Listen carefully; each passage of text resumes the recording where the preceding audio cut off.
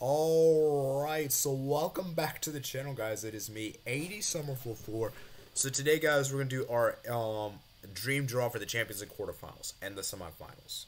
Well, yeah, and we're also going to do my predictions as well. Now, I'm not going to do a mock draw simply because of the fact that it's free-for-all, basically. Any team can play against each other. There's no restrictions, so I don't really feel it would make sense to do a mock draw for that.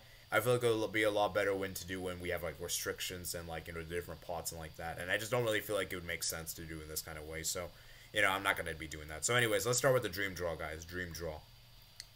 Obviously, Milan derby. This I think would be amazing, simply because of the fact that we have seen this season the Champions League being so average. Like, there's not really been any really good fixture, I would say, that we've seen so far. And I feel like this would be a great matchup. We would get a guaranteed Italian club in the semifinals. And it would also be very interesting. We'd have Inter and Milan. Both these teams haven't made the semis for some time now. And I think it'll be very, very nice to have that, as well as the fact that we know how fierce this rivalry is. It's one of the biggest rivalries in the world, And the two just have a deep hatred for each another. And I feel like it would be a really good matchup because it's 50-50, you could say. Like, I don't really know which team I would favor. I mean, I would probably slightly favor Inter just because Inter just look a lot more cohesive and look a lot more stable. But you can't rule out Milan. I mean, you just simply can't. So it's a difficult one, guys, and that's why I like this one. It's 50-50. Next up is Bayern Real Madrid. These two teams have played against each other for some time now. There's a big it's one of the biggest rivalries in the world, and I feel like we need to have a proper conclusion, And I feel like this time being in 2023, 5 years later after what happened in 2018. And I feel like this time things are a lot different from then. Bayern have strengthened, Real Madrid have all weakened, you can say, in some regard, as well as the fact there's a lot of different things to note here. Bayern have defensive been looking so solid.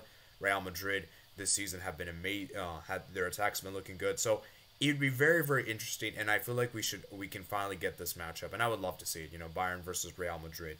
We finally get it. Nagelsmann versus Ancelotti as well. And David Alaba, former Bayern player playing against his former club, then Toni Kroos as well. And then obviously, it would be very interesting to see the attack between, Vinicius versus Musiala. Then you have like Camavinga. Like, I don't know. I just feel like this would be a really, really good matchup. I would love to see it, man. I'd love to see it. And I feel like I haven't seen Bayern Real Madrid, just so you guys know, live before. So this will be the first time I get to see it for the first time in my life. So we know how these two teams love to play against each other. Next up is Napoli Manchester City. This for me would be a great matchup because I feel like Manchester City this is a matchup where you can make an argument for both teams. Manchester City should win this with them being the favorites, but you can't rule out Napoli. Look what they've been doing this season. And I feel like this is a good matchup in the sense that this isn't an easy draw per se. And I feel like this is one where Manchester City actually have a difficult challenge because Napoli is not an easy team. Whereas Manchester City might be happy. Oh, we avoided Bayern, we avoided Real Madrid, we avoided Chelsea. But here's the thing: you still have to play Napoli, And they've been amazing this season in the Serie A. They pretty much wrapped the Serie A up, and now they have all their focus left in the Champions League. Whereas Manchester City, on the other hand, they have to focus on Premier League and the Champions League. So Napoli have the luxury, whereas Manchester City don't.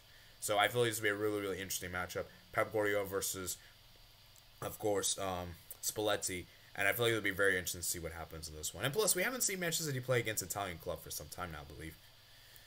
The final matchup is Chelsea-Benfica. I had to do this one. Chelsea-Benfica, guys. The Enzo Fernandez narrative is so sweet. It's so amazing. And playing him against a former club as well. As well as the fact that I feel like there's an upset impossible this one. This one, I could see an upset happening. Whereas I do think Chelsea are favorites. Of course, I would probably edge with Chelsea to advance. But I could see Benfica honestly making the upset. Especially being the second leg being in Lisbon, Portugal. Could be very spicy indeed. So I kind of did the first two matchups as if it was like in the left side of the bracket. And these last two have been on the right side of the bracket. So we would have a Manchester City versus Chelsea. I guess would be my prediction. And Inter versus Real Madrid. So it'd be very, very interesting. And this is what I believe we're going to see on Friday. So this is my prediction, guys. So for the left side of the bracket, I think we're going to see Man City go up against Inter. I think Chelsea's going to be playing against Napoli. On the right side, I have Bayern Munich to play against Benfica and Real Madrid to play against Milan. So I hope you guys did enjoy this video, guys. Let me know what you guys think in the comment section below. Remember, guys, to leave down your dream draw as well and your predictions as well. And if you made it this far, please hit that like button, hit the subscribe button as well. Comment below your thoughts. Also, consider becoming a member of the channel. Share this video with your friends. And I'll see you guys later. Peace out.